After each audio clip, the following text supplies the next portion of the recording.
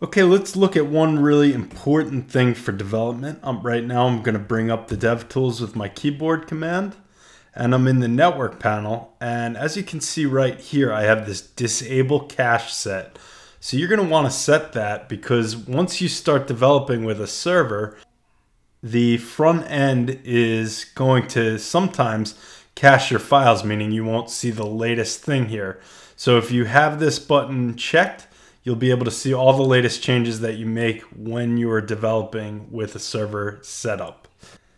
Now, in this lesson, I also wanted to quick touch on the performance and memory tabs. I go into these in great detail in the follow-up class, but right here, if I select performance, I can press Command R, and it's actually recording all the things that are happening on the page when you reload. And it shows me some screenshots and all kinds of different information about what is happening at load time on the page. Now this is a pretty small window here, so let me make this full size. And there's all kinds of information about the JavaScript memory usage or the number of documents being shown at that time, the number of nodes, the number of listeners, and memory. So this is a pretty advanced feature. Now the memory tab is also kind of similar. I can take a heap snapshot, and this takes a snapshot of all the memory that's being used on the page. So if I select this and bring this down, this shows me information about the memory that's being used on the page. This is a pretty advanced feature. You probably won't get into it much until you start getting deep into app development.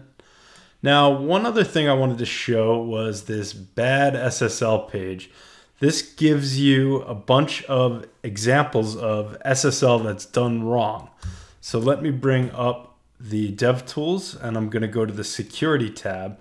Now this page is secure right here, but if I select one of these, like an expired SSL ticket, if I bring this up, it says this page is not secure, broken HTTPS. So this is really a lot for back-end or ops people, but it will help you figure out what potentially might be wrong with the security on your page. Now we have this big ugly red screen, but I do want to show you the places you can go to find other tools. So down here there's a more tools section, and this will actually bring up different panels that you might not already have up here. So for instance, I'm going to bring up the rendering panel. And this gives me information about how the page renders.